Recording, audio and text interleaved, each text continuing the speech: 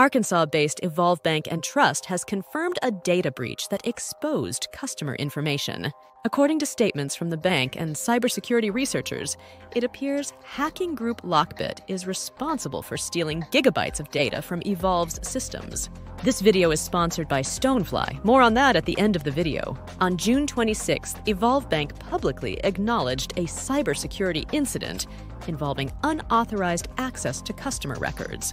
In a press release, bank leadership said the breach is currently contained and ongoing monitoring indicates no continued threat. However, they confirmed a known cybercriminal organization, which all signs point to being Lockbit, had illegally obtained and released personal information of some customers.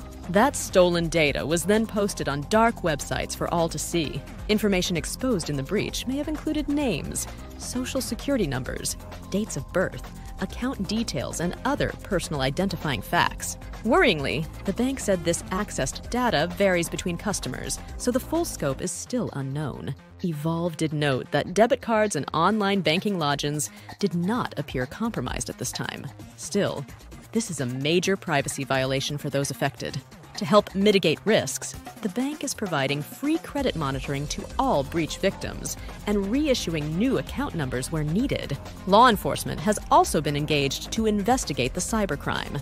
Looking deeper into how this attack unfolded, cyber experts believe Lockbit initially hacked Evolve Bank sometime in the past few months. The group kept quiet while extensively exploring internal systems to extract as much valuable data as possible.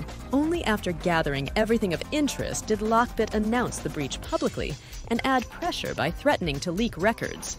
This methodical, stealthy approach has become a hallmark for Lockbit. They know taking their time maximizes damage and intimidation and can net larger ransom payouts. By the time a victim discovers the infiltration, it's too late to stop an impending data dump. And in this case, Lockbit used the fake claim of breaching the Federal Reserve to generate media hype before focusing attention on Evolve Bank.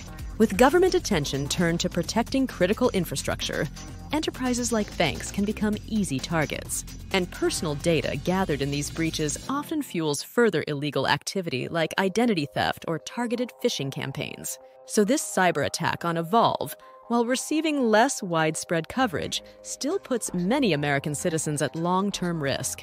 Unfortunately, data breaches of all scales continue being an almost daily occurrence. That's why we've partnered with Stonefly to offer our subscribers an exclusive promotion on Stonefly's backup and disaster recovery appliances. Get a 98 terabytes, Veeam-ready immutable, and air-gapped backup and disaster recovery appliance for $9,995. Contact sales at stonefly.com for details. Be sure to subscribe so you don't miss any upcoming news analysis. Thanks for watching.